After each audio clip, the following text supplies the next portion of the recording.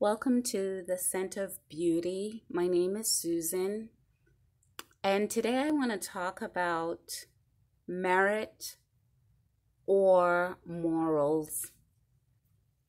And this morning I was thinking about resolution.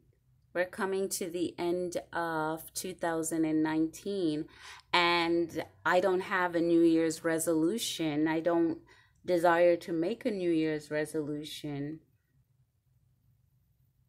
This is where I would usually start to panic. All my desires, dreams, hopes, and aspiration was hinging on the next year. The aggressive pursuit of wanting to do the right thing. That was always the ultimate goal, the hope to do the right thing. And next year would offer the way to obtain the right thing. Next year would offer the solution. The suffering, the pain, the despair that we start to wind down with as the year comes to an end. The hope would be in the next year, all of those suffering, all of those things that I mentioned would magically disappear, just go away. So I want to talk about the right thing. What is it that you are seeking, that you are hoping for in the next year, or even today, that you consider that right thing? If that occurs, all will be well. Is it money? Is it love? Is it a new home, a new car? We all have to look individually at ourselves to find out what is that right thing. The Jeopardy question. How many in the pursuit of good things, hence good intention, have come to realize that the merit, that badge of merit that we so easily pin on ourselves or allow others to pin on us with good intention, have become an issue that we want to wipe away with merry sentiments that we have for the new year. Sentiments mixed with magical thinking. How many of us have learned that, whether it's the new year or the yesteryears, that good intention doesn't bring peace or the gift that we are so seeking, the right thing. So if I'm wearing the merit badge, right, that means that I'm looking for others to be the Boy Scout. And when I say that, that's not a gender issue. When I say Boy Scout, it's not geared to gender. It's geared to performance. We reflect, we show our merit badge. Look at my merit badge. I'm wearing it. The reflection I see when I look at myself through merit, that's again based on intention. Because the ultimate goal is finding that right thing that will make us psychologically happy, that will give us that peace of mind. You see, is it merit or morals psychologically? Is it peace or pain? Is it bravery or is it bravado? I find that with merit badge, when it's in its rigidity, it is a form of bullying, binding others to us, or others binding us to them in a bullying manner, all for the sake of seeking that right thing. What is individual morals and intent? And the reason, again, I believe I said this initially, it really does boil down to me questioning myself. You know, my reason for creating Scent of Beauty is for us individually to start questioning, inventorying our psyche, our internal world, our unconscious world, that this is a way of shining some light in the midst of these areas where I had to, and I suggest that we ask ourselves, what am I cooking up? The conjurings.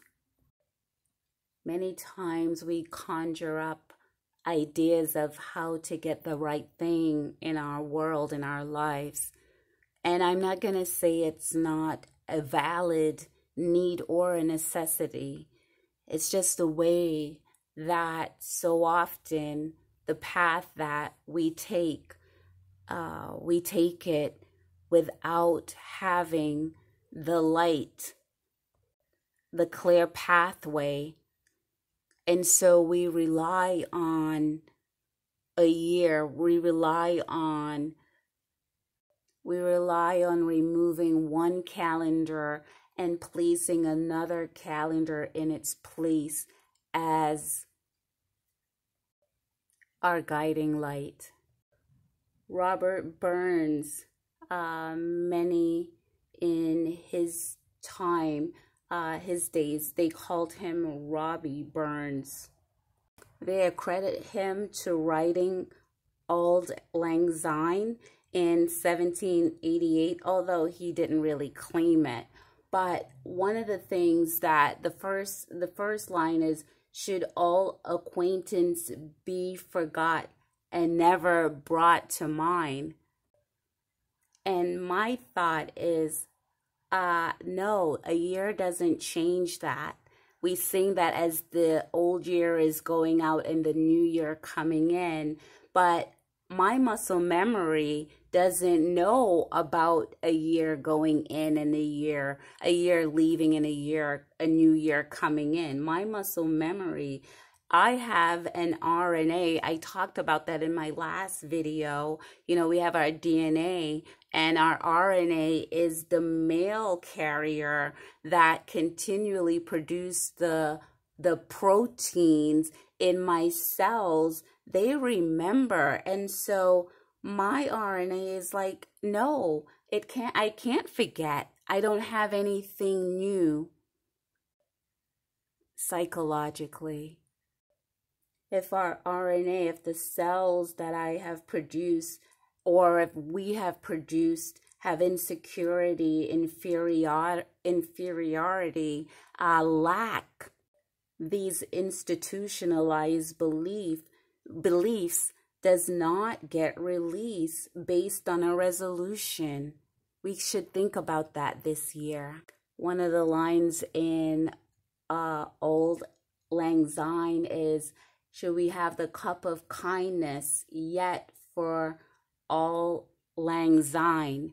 And you know, I like that because the cup of kindness is what my psyche needs. I believe that's the beginning of the right thing. That's where, for me, the morals come in, gets introduced to my psyche. What about gaining that and developing self-respect?